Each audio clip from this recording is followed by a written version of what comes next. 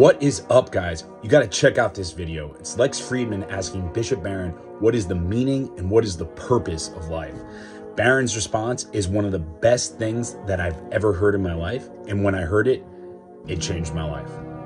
Check it out. Let me know what you think. Let me ask you about the big question of meaning. We've talked about it in different directions, from different perspectives. What's the meaning of our existence here on earth? What's the meaning of life? Love. God is love. And the purpose of my life is to become God's friend. And that means I'm more conformed to love. And so my life finds meaning in the measure that I become more on fire with the divine love. I'm like the burning bush, is to become more and more radiant with the presence of God. That's what gives life meaning.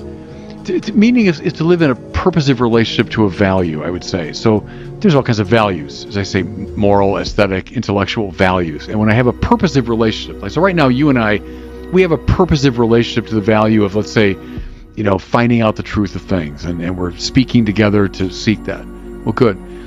What's the ultimate value? The value of values is God, the supreme good, right? The supremely knowable, the supremely intelligible is God. And so to be conformed to God is to have a fully meaningful life. And who's God?